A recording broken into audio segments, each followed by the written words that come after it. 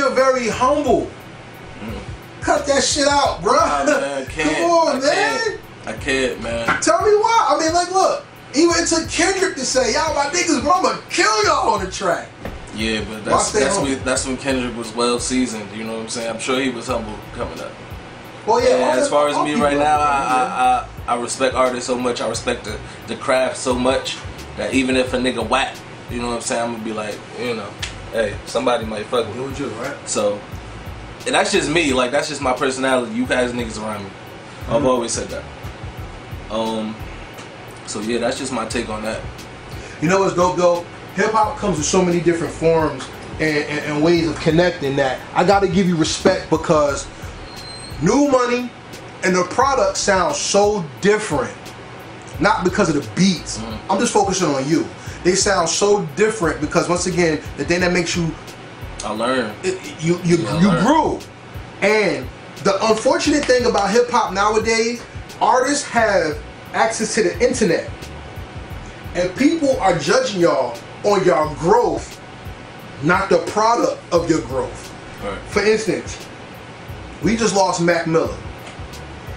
When Mac Miller first came out, he wasn't the Mac Miller on Good AM or Go OD in the morning. Right. No matter how way you spell it, right? When Nas came out with Illmatic, which is incredible, it wasn't the Nas on Life is Good. Right. And in the industry, people used to get polished and then drop. They used to find the right beats for you. They helped you with your delivery. I remember when The Game first came out, everybody said he sounded like Lloyd Banks. He didn't sound like himself. Right. How different, or how has the game treated you when it came from you first starting to you putting out official products on Tidal and Spotify? I mean, how has that experience led you to not only get better, but how has the game treated you in the appreciation of your growth and what you're putting out? The game's treating me well. You know what I'm saying? First off, RP Mac Miller.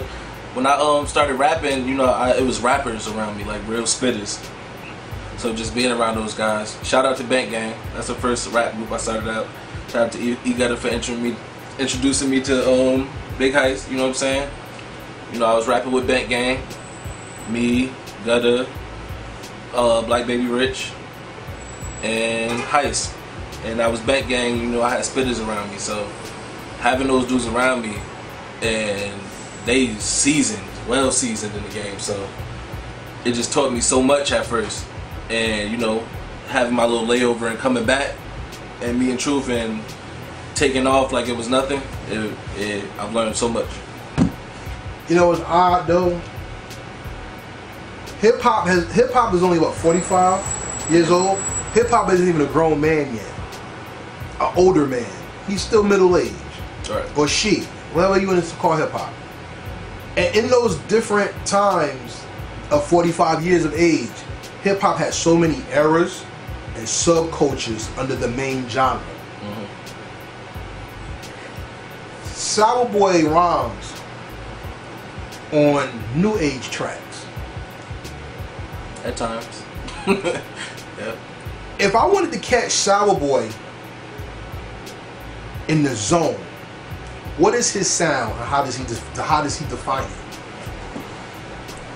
Man, shout out Sour Soul and my song In My Zone. Y'all go check that out right now. But man, when I get in my zone, how would I describe the sound? I would describe it as we used to say it was like escapism music. That's what we used to call it. Like, we made our own genre. We used to call it escapism, because it just puts you in a space where you like stop for a minute and actually like, let me listen to this nigga. And so we used to call it like that. But as I grow, it's more like just it's vibe, but it's heartfelt, like you said. So it's just a mix of everything for me. I want them to feel me on some heartfelt shit, but I want niggas to know I got bars for real too. You know what I'm saying? Because I venture into the harmonies on tracks. I venture into the real rap, and I'm just trying to put it all in my bubble right now. Sour Boy. as a man who loves hip hop, I appreciate your sound and your growth for what you do, not how you do it. And the reason why I say that is because I'm in the comic books. Hip hop is a poor man's sport with a superhero's dream. And the reason why I say that is because you have to grind to even make it to be broke in hip hop. Right. But as a hero, as somebody who's on stage and who could touch people's hearts, you are the champion to people whose ears are open to you. What does it mean for you? Not for people to hear your music. Not for people to hear what you're saying. What does it mean for you to be courageous enough to put yourself on the front line to give that message, knowing that some people may not get it and some people may? It means a lot because I know like I got something that people will relate to. So when I step up and rhyme and put myself out on stage like that, like I know somebody gonna feel it. You know what I'm saying? Somebody gonna feel it. So just if it's one person, like you know how people say shit, if it's 5 people in the room, one person gonna feel it. Like that's how I feel. Like if I touch one person right now, then you know what I'm saying, I know I can touch a million people. In the Bible or the books of faith, Quran, Bible, Torah, Book of the Dead, Bhagavad Gita, whatever anybody want to get at, I got you. But in those books of faith, the MC is either the poet, the soldier, or the watchman. Poets calmed souls and painted pictures. Soldiers were frontline to defend or to take whatever opportunity gave itself. A watchman was a person who was on deck to tell people of the dangers that came. How would you define yourself? The soldier, the poet, or the watchman?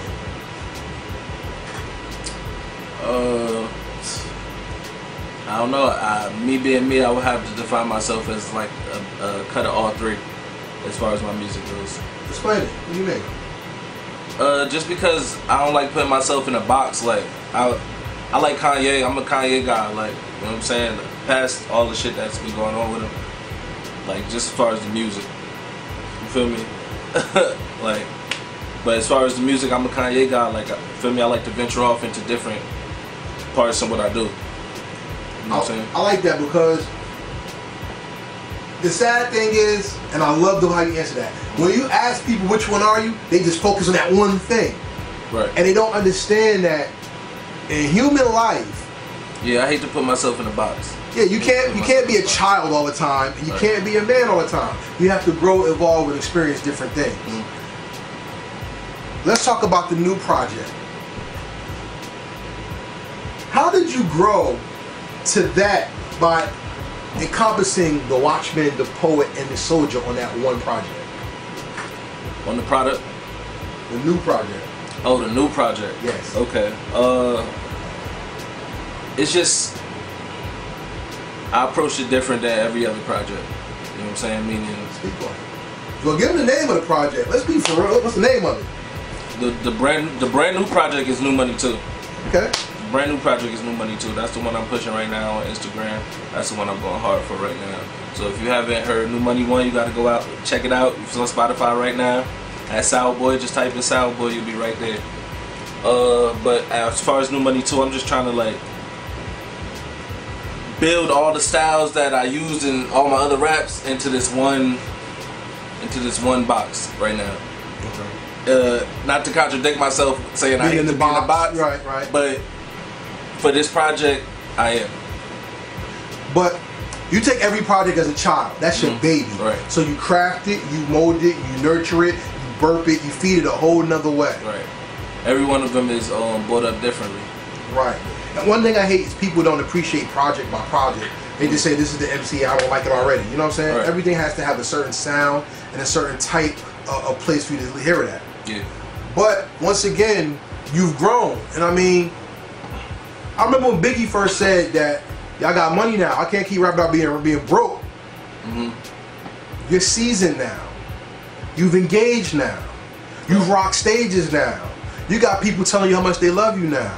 Right. How does that factor into making the new project as opposed to how the first one came?